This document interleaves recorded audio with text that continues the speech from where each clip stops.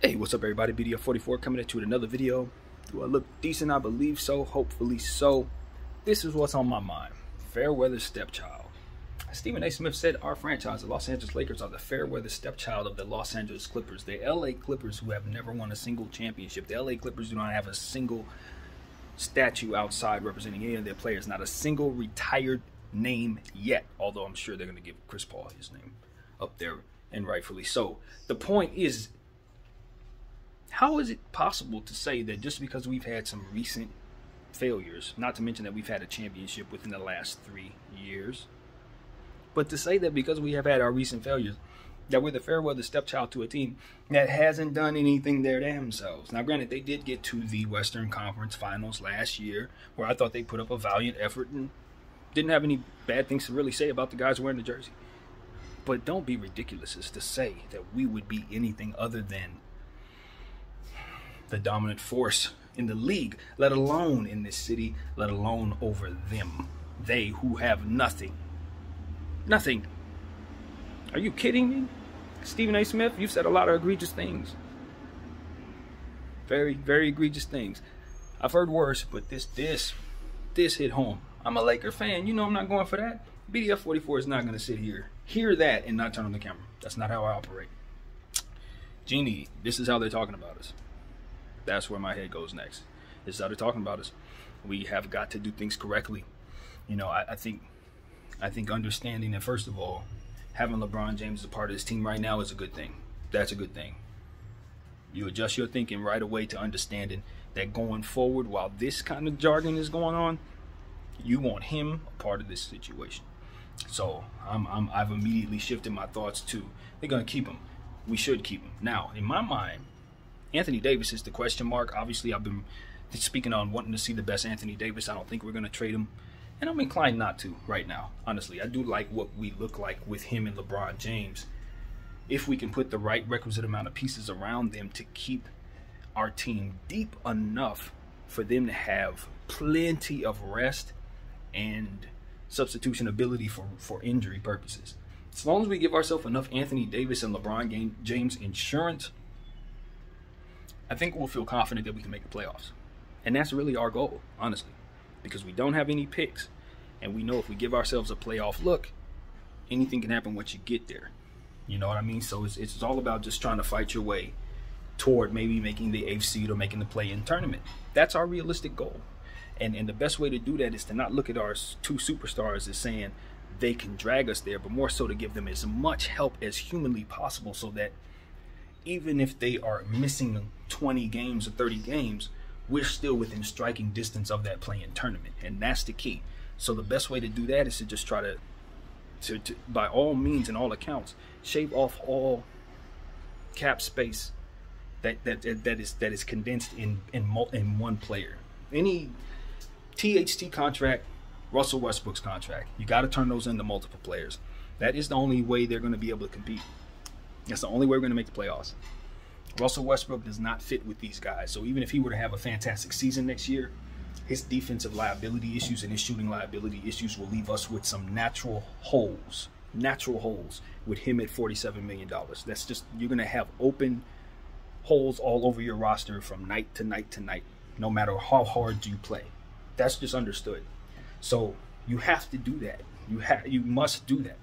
You cannot go into the season thinking that you can compete with him at $47 million.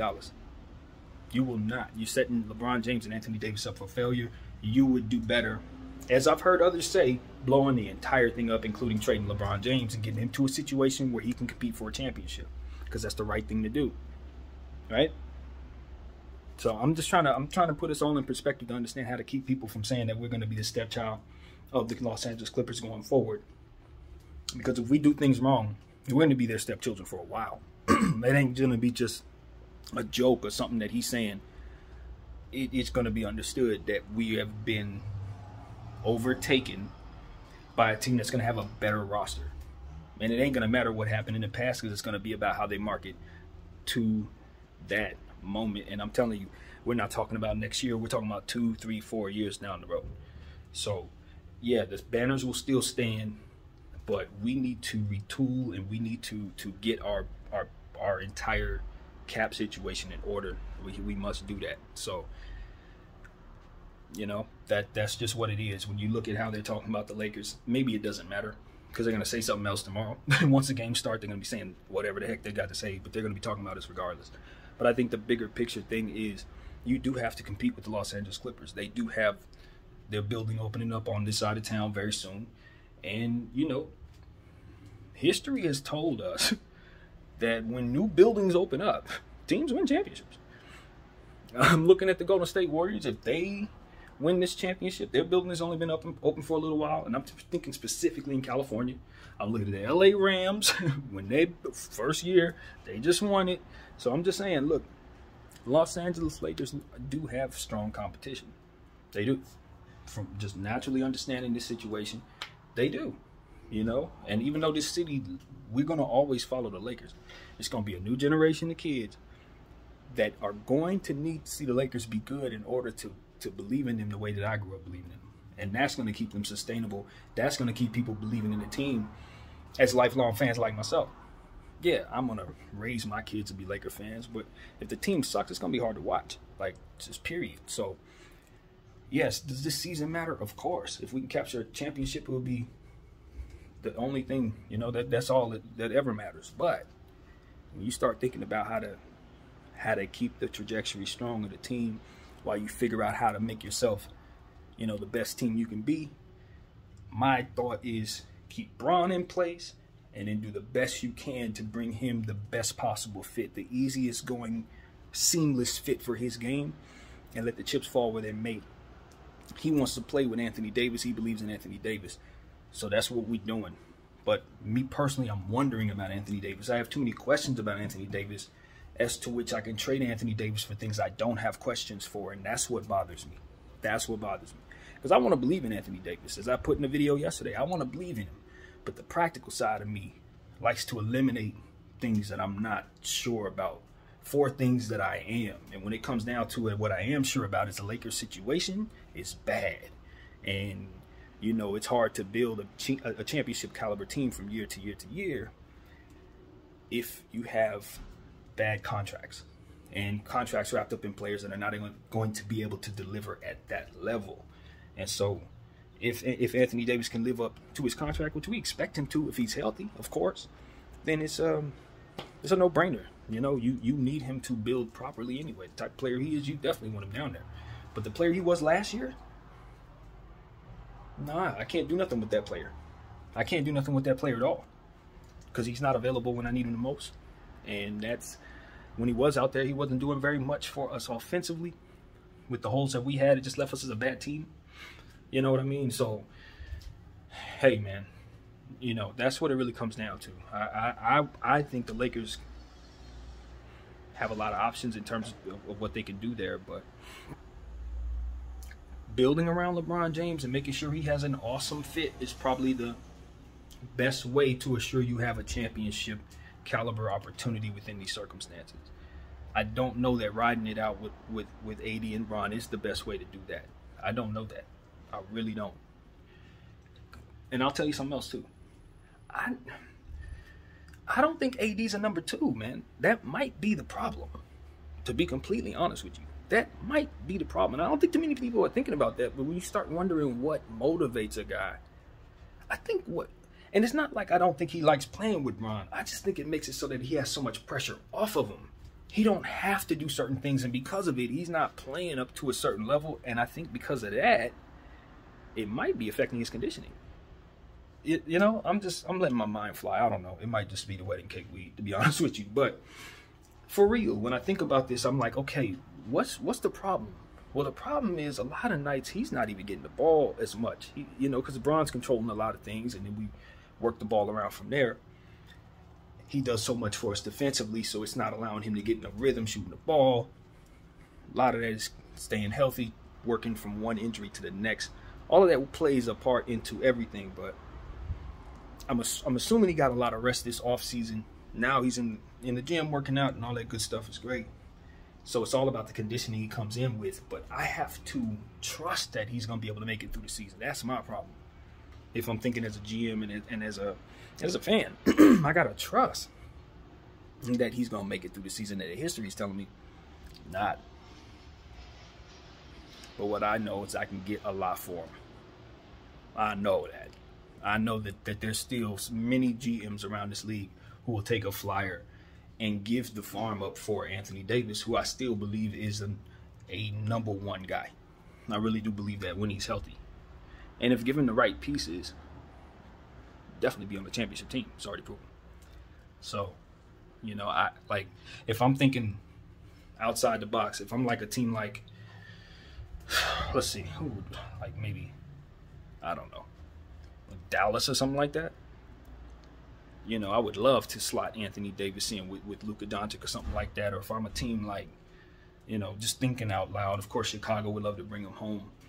But like, you know, there are places you could slot him where the team is so good already to all they really need is his rim protection and his scoring, and they off to the races.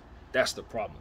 Like, he has better fits around the league than whatever, you know, depending on what we're being able to put together right now, right? Based on the limited stuff that we can do for him, just like for LeBron. You know, the same goes for him, surrounding Anthony Davis with what he needs so that he can be at his best. So it's like, God, man, you have 2 A1s, and then you have a limited pie Lakers. That's the problem. That's just a bad position from which to work. And you got the THT contract, you got the circumstance with Austin Reeves that's kind of botched. So you know your negotiation with him is going to be on the horizon, as we talked about many times. You got to make sure that you just, in my opinion, just kind of let something go. You know, something has to give. Something has to give. And what it looks like you're giving up is the future. And what that means is that the Clippers are just going to slip right in, maybe even win a championship during that process. And we're going to be the team that people look at and laugh at, you know. And so that is the problem. We're going to see a lot of young talent come into the league. Maybe we're able to acquire them, some of them, but will we ever be able to recapture that piece of the pie that we are missing, especially if LeBron James walks? See, right now, you can recapture, in theory, you trade those guys, even though that's not what you want to do. If you do that, you can get your full pie back and reverse all these issues. Now you know, even though you don't have your picks, you have somebody else's pick, or you can trade for picks, or at least put together a championship team without picks through free agency or what have you. Everybody gonna want to come to LA, so it's not a problem. But as long as we are in a space where we don't have that cap space, where it's literally missing, for which it is right now, building a championship team is just not realistic. You know, it's not realistic. And so that's the problem. That is the problem. We got to get that piece back. And the only way I see to do that is to trade Anthony Davis for picks, you know, and maybe some contracts that ultimately we can use. Players that are just going to be all right. Maybe on a guy or two on some bad contracts, some, you know, some contracts. And you just deal with them. You trade those contracts for little things, and you just build from there. And yes, you're going to suck for about 4 years doing that. Yes. But if you don't go through that process now, maybe we have a couple all right years, and then we go through maybe 5-6 years of bad because you didn't start that process. So it's like, man, look, this can turn into a tumbling situation. And worst case scenario, you turn it to the next LA Clippers. You turn it in, basically. One mistake begets the next mistake. You try to make up for that mistake, and you take another chance. You try another superstar. It's just like, golly, man. You just keep putting yourself in more and more holes. The best way to get out of this is to just hit the reset button, like the Portland Trail Blazers just did. As I said a million times, it's the safest way to play it. And just suck for the next 3 years while you try to accumulate the picks. By the time you get to 2027, you would have a couple pieces that you found that are pretty good, along with guys that are just going to come here over the course of the years, free agency. Will you be a champion? No, I don't believe it's going to be possible for us to build a real championship team unless we get absolutely lucky. But we'll be on the path to then build one from there. That's what it's about. You can start building one from there. And that's where I see us going. And building one from there is a quick thing. That's a quick thing. From there, it's like, okay, now we get the best players available that free agency. That year, 2027 or 2026, whatever year that's going to be, LA's the spot to come to. Everybody starts dreaming about that now, believe it or not. That's how that works. So it's not about whether or not you're going to be able to get those guys. You put the word out that you're going to have your crap fixed by then, so they can start dreaming about how LA real estate's going to be in 2027. See, this is how you think if you're the Lakers. But if you do it the wrong way, mortgage all of that, right, for today, because you got Bron today, and you know he's one of the greatest players to ever play the game, and none of those guys are going to be him. You already feel like, well, we're already halfway at the finish line, which is why I said what I said at the beginning of the video. You keep him now. But I don't know that stands for AD. I don't know that stands for AD. I like AD, and I know Bron's on board with AD, so you don't want to piss Bron off. But I don't think I can build the team that I need around those two to make this risk actually worth it. That's the problem. If I'm gonna do this little short-term risk, knowing that I'm gonna suck later on, we got to make ourselves a champion level team. We can't just make the play-in tournament in this particular situation. How does that, you know, after everything I just said, and the only thing we come about is making the play-in tournament for the 3rd straight year? No, man, no. I can lose like that and have it be for a purpose. Feel me? So that is what I'm thinking. I don't have the numbers in my head in terms of how much money is going to be for Genie and all that. I don't know. You know, that's not my spirit of expertise. But what I can say is looking outward. When you start talking about the years you're going to have to make money after LeBron leaves, those are the years you're trying to make sure they're okay years. That's the years I'm thinking about. So, hey, it is what it is. It is what it is. Nothing easy about running a franchise, especially when mistakes have already been made. Now you just got to fix them. And you got a lot of pressure because the guys you have here are looking to win right away, which is why I think the easiest thing to do is to give them to someone who can actually give them what it is that they're looking for. Truly. Truly that. You know what I mean? It's just like I said about the player that takes on too much of the cap and then can't represent what he can do, right, for the team. Same goes for the team. They can't do what it needs to do for the player. Same thing. Hate to say it. My name is BDF44. I thank you all for watching. I'm out. Oh, and one more thing. Stephen A. Smith, we ain't nobody's stepchild, bro. Stop that. Stop that nonsense. Because fans like myself are going to make sure it doesn't happen. Peace.